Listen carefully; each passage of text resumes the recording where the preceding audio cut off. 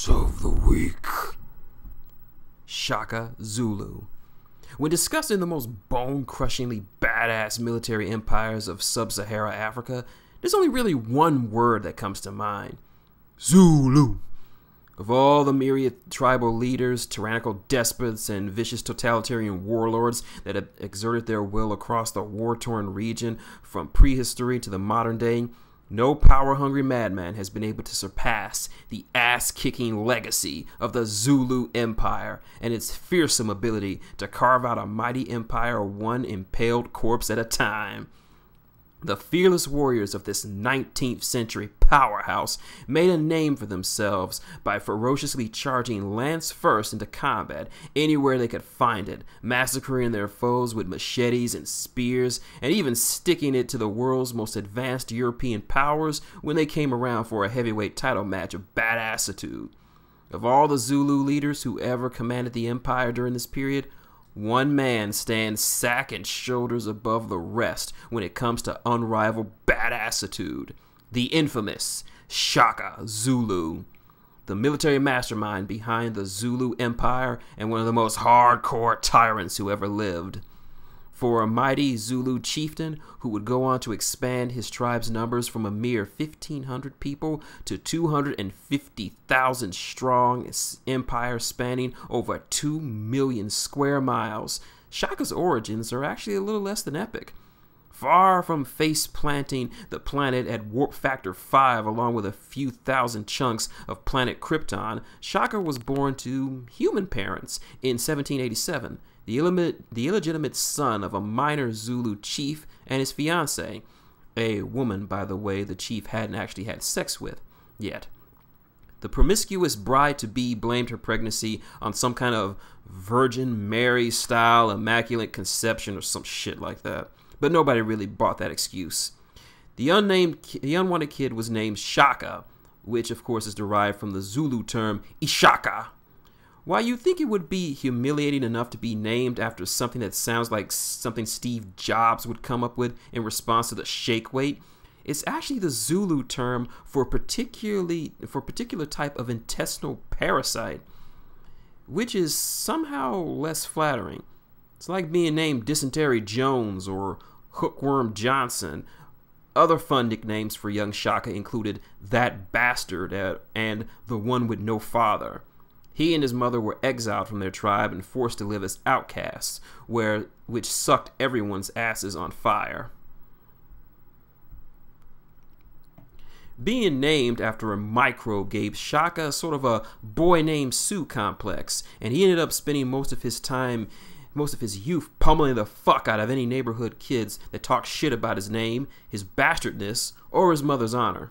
His ability to rearrange the bone structure of his enemies' faces with little more than a clenched fist and a whole lot of pent-up rage soon earned young Shaka a place of honor as a Zulu warrior in service to the chieftain, where he would put his destructiveness to good use against the enemies of his people. In his time in the army, Shaka learned tactics, strategy, and how to effectively kill the largest number of people in the shortest amount of time, which is kind of useful if you're into that sort of thing. Shaka showed so much aptitude for destruction, in fact, that after the death of Shaka's father, the Zulu king appointed Shaka war chief of his tribe. The Shaka Zulu's first act as war chief was to dispatch his warriors to kill the fuck out of everyone who ever talked shit about him or his mom. Mostly because those guys were bastards, and Shaka didn't really want a bunch of dickheads serving in his army anyway. He then went on to completely revamp the way the Zulu fought war. You see, up until this point in history, sub-Sahara African warfare was pretty much one of the most retarded things ever. Two groups of warriors would basically line up 50 feet apart from each other, shout insults about the sexual practices of the enemy's women, throw a couple of javelins, and then run away screaming about how awesome they were. Shaka, being a man of extreme skull-crushing violence, decided that war would be a shitload more effective if people actually died from it. So, in the end, he threw away the cowardly javelins and replaced them with big, heavy, fuck-off spears named Assegai. Then, to further epitomize his warrior's effectiveness in close-quarters combat, He redesigned the Zulu shield, making it bigger, more durable, and, believe it or not, actually fucking useful. After equipping his army with more practical implements of eye-stabbing awesomeness, Shaka went to work, making his men as thoroughly balls out as possible. He organized them into regiments and formations, made them run barefoot 50 miles a day through the savannah, and taught them techniques for using their shield to hook and pull their enemy shields and expose the guy's ribs for a totally bitchin' shanking to the ribs. During his most brutal, intense training in the art of badass, any man under his command who showed pain, complained, or dropped a weapon was executed on the spot as a coward. With this redesigned army of badass warriors under his command, Shaka Zulu went on a rampage of aorta-piercing destruction across sub-Sahara Africa. His radical formations would charge into battle, fighting with a ferocity never seen before on the savannah, and his warriors massacred any punks dumb shit enough to stand in his path. No one could stop him. When a rival tribe was appropriately bitchified by Shaka, he would give the vanquished douchebags two options: join the Zulu and renounce their native tribe, or receive a catastrophic puncture wound to the brain. Most of his victims took the significantly more appealing option. As a result, Shaka was one of the few military commanders from history who finished a war with a bigger army than when he started. When he had assumed control over the entire Zulu nation after the death of the king in 1817, Shaka ruled over 350 warriors and 1,500 citizens. At the time of his death 10 years later, he led 40,000 warriors, 250,000 civilian citizens, and claimed 2 million square miles of territory for his people. Arguably the most powerful African empire since ancient Egypt. Shaka was first and foremost a military ass-kicker.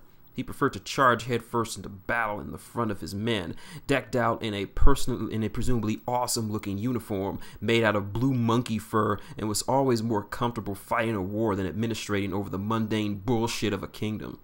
So as a ruler, he was kind of a psychotic lunatic. Sure, he made diplomatic contact with the British and established trade routes, but this guy generally preferred mass executions and public witch burnings. He claimed he could smell witches, to anything resembling to agrarian reform or due process under the law. Perhaps the best demonstration of this was how Shaka completely flipped his shit after his mom died. The distraught ruler ordered a 3-month period of mourning for all the Zulu people, in which no one was allowed to eat anything. Then he killed some cows so that the calves would know what it's like to lose a mother, and went around executing 77,000 people who, quote-unquote, didn't look sad enough. As you could probably imagine, this sort of behavior didn't win you a whole lot of popular support, and in 1828, Shaka was murdered to death by his brothers, who dumped his body in an unmarked grave and buried him under a bunch of heavy-ass rocks. Despite his inglorious end at the sharp end of a slashing knife, Shaka Zulu had already established one of the most dominant sub-Sahara African kingdoms in history. His successors would continue implementing the military tactics he designed, further expanding the borders of the Zulu Empire, and would even win a major battle against the British at Isandlwana 50 years later.